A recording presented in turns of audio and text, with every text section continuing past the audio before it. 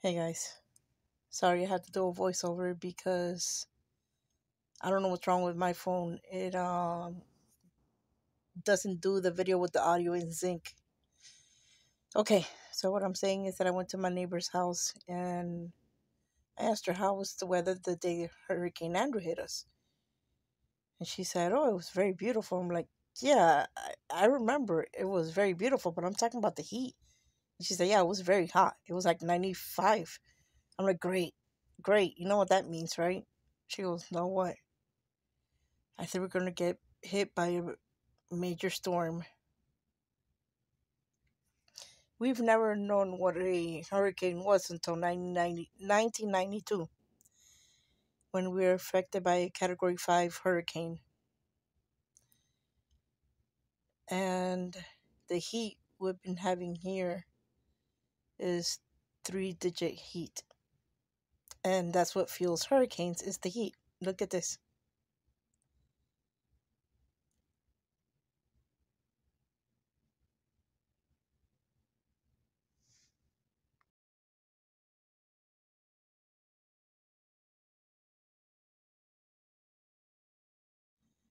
So I think this year we're looking into like a terrible storm.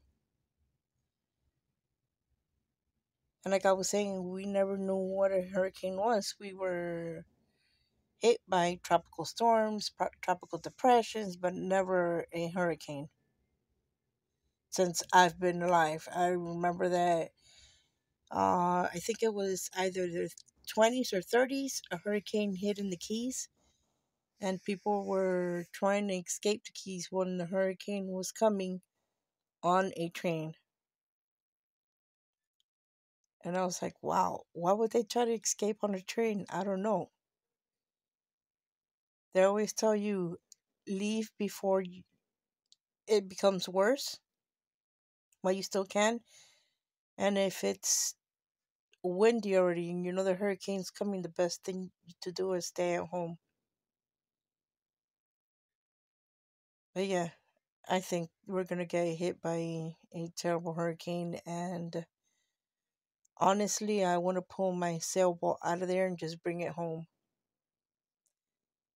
I spoke to a guy that cleans the boat, that cleans boats, the bottom, and he told me he could go in the water.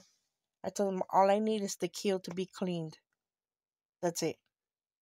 I want to clean up the bottom here at home and also start working on the engine and strap it down if a hurricane comes. Get a long, long rebar and put it with a lot of cement in the ground and then just strap it down completely. Uh, I just hope that we don't get hit by a terrible hurricane this year. And if we do, let it be a category 1, maybe a 2, but not a 3, 4, or 5. Because those hurricanes are terrible. Hurricane Andrew wasn't as big as these other hurricanes that hit. And the thing was that it was going a certain way, and then all of a sudden it changed direction and it was coming into Homestead.